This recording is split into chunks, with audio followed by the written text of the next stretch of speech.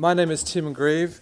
I'm the WASH Senior Advisor working at UNICEF and also the Chair of the WASH Working Group. So what is the cholera state of play? The total global burden of cholera remains unacceptably high, with an estimated 2.9 million cases and 95,000 deaths per year worldwide, as reported in 2015. In 2018, over 420 million persons are estimated to live in a cholera hotspot, geographically limited areas regularly and frequently affected by cholera. Last year was one of the worst years for cholera outbreaks globally, with 1 million cases reported in Yemen and 175,000 cases reported across Africa. The great majority of investment in cholera control was on outbreak response. Of the 47 GTFCC focus countries, 43% have ongoing internal humanitarian crises and appeals. This represents 45% of the estimated cases and deaths.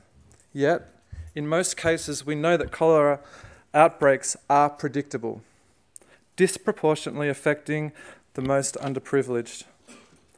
To eliminate and control cholera requires investment in both prevention and preparedness. Actions to bridge the humanitarian development nexus. While the core of cholera control and elimination is multi-sectoral initiatives involving case management, surveillance, laboratory, OCV and WASH, cholera cannot be achieved without sustainable investments in WASH, period. WASH investment is essential. In fact, according to the cholera investment case, the WASH sector represents more than 85% of the total investment required to eliminate cholera. And yet, the WASH investment pitch is equity-based, cost-effective, and provides multiple benefits that go beyond the elimination of cholera. Simply put, by prioritising WASH SDG investment into cholera hotspots, we can end this disease that plagues the most disadvantaged, saving lives as well as providing multiple benefits spanning health, especially diarrheal disease, as well as socioeconomic and other environmental benefits. Furthermore, this is a cost-effective investment.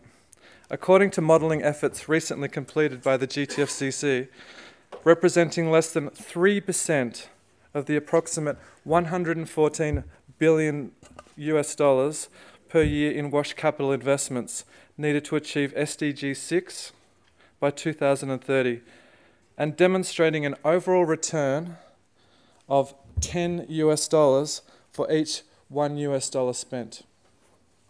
With an estimated 2 million people saved through the delivery of multi-sectoral initiatives specifically aimed at cholera control and elimination over the period of 2018 to 2030. So what are the WASH Working Group meeting objectives? Why are we here today? It is part of the GTFCC's strategy and the roadmap to ensure that cholera remains a relevant topic on the global agenda. This includes some important achievements to date, most notably the development and launch of the End Cholera 2030 roadmap in October 2017, and its endorsement at the World Health Assembly in May 2018. As mentioned earlier, the cholera investment case has been developed in 2018, providing an invaluable tool to be used for advocacy and financing efforts to increase WASH investment in cholera hotspots.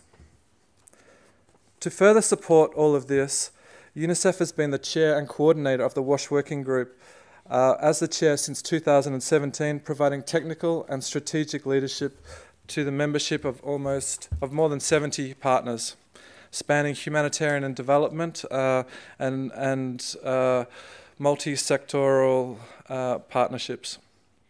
However, all of this, specifically the implementation of the roadmap, goes well beyond the capacity of any partner or sector. As a result, this forum provides us with the opportunity to strengthen our resolve to actively engage in, joint and strategic efforts to tackle the disease of inequity and increase our support efforts in countries to go beyond business as usual. How can we, as the WASH Working Group and the GTFCC, provide support to countries and their national cholera plans is the core theme to this year's meeting.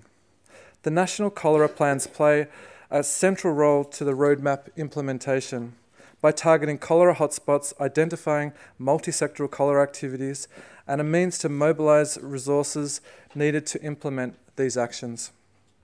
The national cholera plans also set the stage for accountability to populations by national and global stakeholders. The focus is on prevention of cholera outbreaks and preparedness for future outbreaks.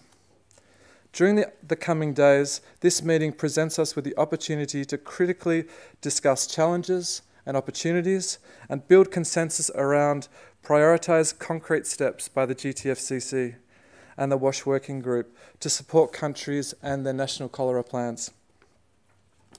This includes an update of the GTFCC and WASH Working Group's work and achievements in 2018, particularly on cholera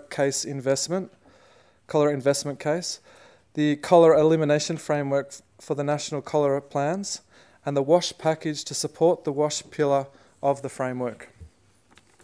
It is a pleasure to have representatives from 7 countries who will present on the status of the national cholera plans, highlighting their specific cholera-related WASH work at the national level. We would like to extend a warm welcome to country representatives from DRC, from Haiti, Malawi, Nigeria, Zambia, Zimbabwe, and Yemen. Implementing partners will give insights into their in-country WASH efforts to support national cholera plans, along with overall cholera control and elimination efforts. Representatives from the donor and the governmental agencies will present their interests and support to national cholera plans, leading us into discussions about required advocacy, investment, and financing strategies. There is agreement on a need to strengthen evidence so that we can more efficiently and effectively target WASH interventions in prevention, preparedness, and response. We have several colleagues from the academic world present who we look forward to focused discussions with their leadership. We also look forward to the sharing and collaboration brought to us in this meeting by other coordination platforms contributing to WASH efforts, including the Global WASH Cluster, the Sanitation and Water for All, and the regional cholera platforms. The sessions are designed to be participatory, so the chairs of each session will be strictly ensuring that the presentations are on point and that there is ample time for discussion. Our special thanks go to Foundation Marie, who not only hosts us in this amazing location, but has kindly made a larger room available to us and additional rooms for side meetings. That is particularly appreciated as it has allowed us to accept additional participants and complementary discussions to take place. A big thanks to Monica Ramos, to her remarkable leadership in the coordination of the WASH Working Group, and to the GTFCC Secretariat, Dominique, Lorenzo and Kate, for all their tireless work that has gone into the preparation of this event. And a big thanks to all the participants of the workshop who have come from near and far to participate. This is one of the biggest groups we have had, with many new faces, representing a healthy mix of implementing partners, research institutions, public-private partnerships, and the donor community across the humanitarian development nexus or spectrum partners.